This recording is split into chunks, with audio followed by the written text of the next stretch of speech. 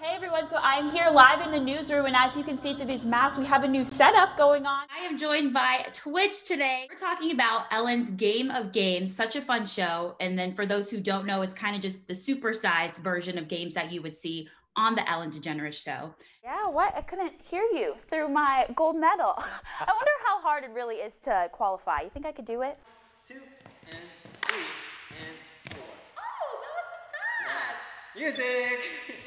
Yeah, Panda Dom here for the day for our Halloween morning, and I'm joined by these two. We got a little scary, a little kind of scary action going on. Everyone come out. You can hear his voice on the big mic. Give us a little taste. What to expect. Ladies and gentlemen, welcome to one of the most prestigious rodeos in the world. All right, you can't beat that. That just makes you want to go. Get your tickets now. We're more focused kind of during the puberty phase and everything, and trying to adapt, and guys starting to like girls and all that. Was that a fun role to play? Oh, it was some of the most fun in my life. Especially, it's a lot more exciting than I was when I was 15 too. So Wes came from, he just told me, all the way from Maryland. So he is a long ways from home.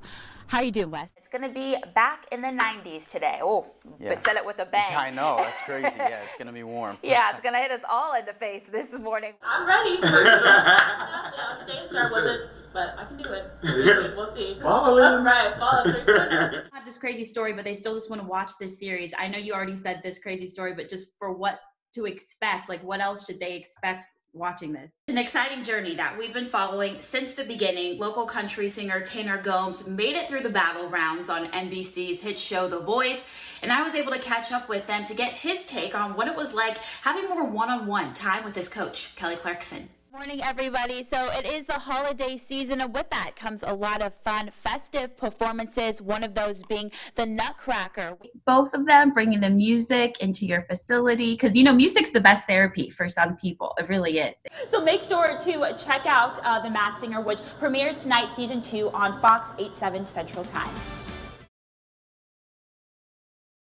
It's an exciting journey that we've been following since the beginning. Local country singer Tanner Gomes made it through the battle rounds on NBC's hit show The Voice, and I was able to catch up with them to get his take on what it was like having more one-on-one time with his coach, Kelly Clarkson. it's really cool, like seeing Kelly on TV, you think that she'd be like a completely different person off camera, but she's still a goofball and like potty mouth and everything. Leading up to winning the battle round on NBC's The Voice, Yuma native Tanner Gomes also had the opportunity to receive advice from soul singer Leon Bridges, who Kelly brought on as an advisor. First of all, he's a sweetheart. But he just somebody that's, you hear on the radio, and that, you literally turn up the song because he's got such amazing songs, and just such a cool voice. Like, just to get advice from him. Tanner went head-to-head with Skylar Mayton, a 15-year-old from West Michigan. It was hard because, you build this relationship with the person that you can potentially knock off the show, and it's just like, she's a sweet girl, she's 15, and I was like, am I about to get my butt whooped by a teenager? Tanner's next goal is making it to Lives, where America will vote.